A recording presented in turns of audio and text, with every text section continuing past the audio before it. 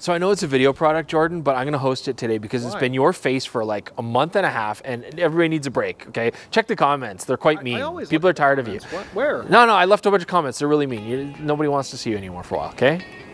Oh.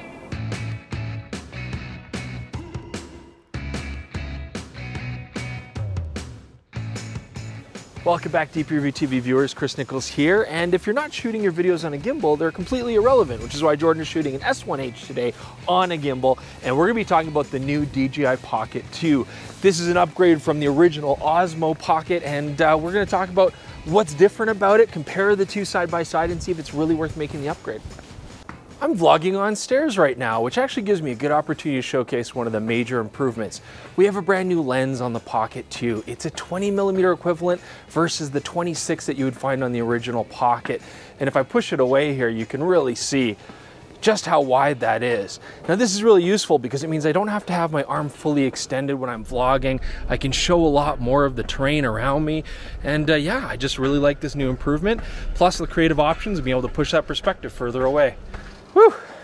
Now that wider lens coverage is not the only thing that's gotten bigger and better about the Osmo series. The Pocket 2 also does have a brighter, wider aperture. It can go to 1.8 versus f2 on the original Pocket. I know that's not a huge deal, but when you couple that with a larger sensor as well in the Pocket 2, now we are seeing some improvements, especially low light. You know, we did a test here. When you look at the samples, the original Pocket still has a bit of that color noise, a lot of jumping stuff going on in darker areas. The Pocket 2 is smoothing that out quite a bit better, but we're still retaining more detail, less noise reduction, and so overall it is a marked improvement. Now we were also hoping that the larger sensor would improve dynamic range and be able to handle highlights and shadows on contrasty day like we have here today. We shot both cameras in the D cinema-like profile. I think it's the profile though that's limiting things because we didn't really notice much difference between the original camera and now the Pocket 2.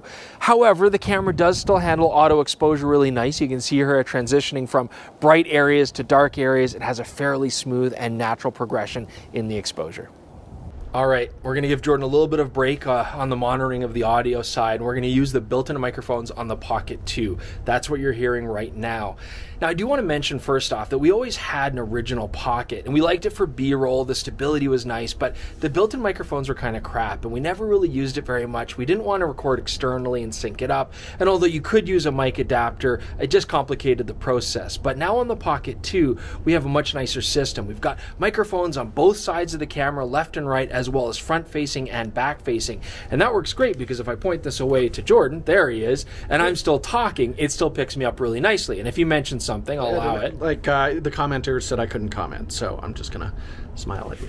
Yeah, so enough of Jordan. So what you can hear there is it's really nice that you get that audio no matter where you're looking. We are hiding from the wind right now, but you can, of course, like any other Pocket, add on microphones if you do want to record that separately.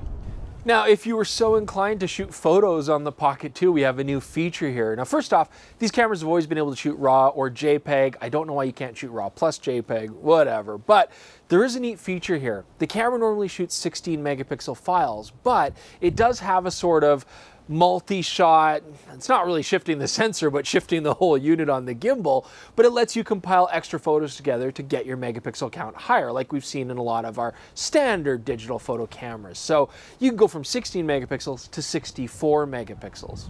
Now, slow-mo has always been a neat feature on the Pocket Osmo series of cameras, and now with the Pocket 2, we get 1080, 240 frame per second slow-mo as an option. Now, of course, it is gonna have lower quality. You can see the difference even from the 120 frame per second. It does get a little bit soft. There is a crop, although it's less than I thought it would be, and let's keep in mind that that 20mm lens gives you lots of room to spare, so I like that. Now, there are a couple issues here. First off, it records 240 frames per second, but it plays back at 30 frames per second, so if you're going to import that into a timeline, and let's say you're doing 24 frames per second like we do, you'll just have to make those adjustments. Other issues, you can engage 120 or 240 in the Pocket 2 camera itself, but if you plug it into your phone and go through the Mimo app, for whatever reason, you're only able to do 120 frames per second through the app. I also want to talk about rolling shutter on the Pocket 2. Now, first off, it's great that we don't have a crop when we're shooting 4K 60. The sensor reads out fast enough for that. However, you will still see rolling shutter in our samples. I mean, you know, if you are in first-person view and you go side to side, you'll see a bit of jiggle. When I go from myself to Jordan in our audio talk, you see it on the wall. If I was doing side pans or following somebody in a walk and talk going sideways, you would definitely see it there in the profile as well. So just keep that in mind. Okay, so first thing I want to mention, you can probably see it already on Jordan's footage, but the wind is blowing like crazy, my hair is going crazy, but we've got things propped up.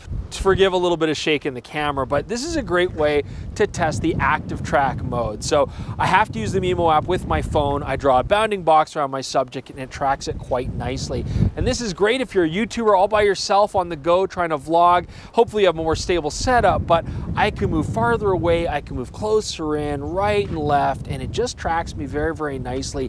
And unlike standard gimbals, it will also autofocus as well. So if you're vlogging on your own, this is fantastic. Now, we were only able to get our hands on the basic kit for the DJI Pocket 2, but it has this really nice option now. You can put extra attachments on the bottom.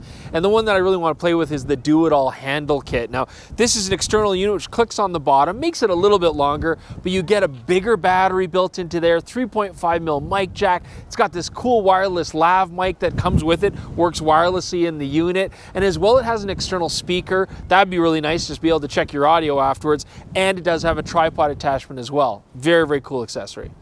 It's getting crazy windy here, guys. It's figuratively going to blow Jordan and I away. So I think it's time to wrap it up. You know, my main takeaway from this is we played with the original Osmo Pocket, and the fact that you've got manual control so that you can set smooth shutter speeds and get a more creative approach to videography, and at the same time have the stability of a gimbal, which was always excellent on these units, really gave that camera a lot of potential. But the problem was the smaller sensor, the fact the image quality never really competed with a smartphone, the poor audio, it just kept it from being a good vlogging camera or something that we'd ever want to use beyond just interesting gimbal motion for B-roll. But the Pocket 2 changes that. I mean, we've got better image quality. The low light performance is noticeably better. The wider angle lens is a huge improvement, and I really did like the 4 microphones here. That also helped a lot. Add on the Do-It-All kit and the fact that you can start to expand this. This is actually, I think, really showing where that potential could go. And so hopefully this video helps you guys decide if this camera is right for you and something that you might want to enjoy. Thanks so much, guys. Again, subscribe, please. Again, I will change the way I say Nikon, so that's a big thing. And thanks so much for joining us. We'll see you guys soon.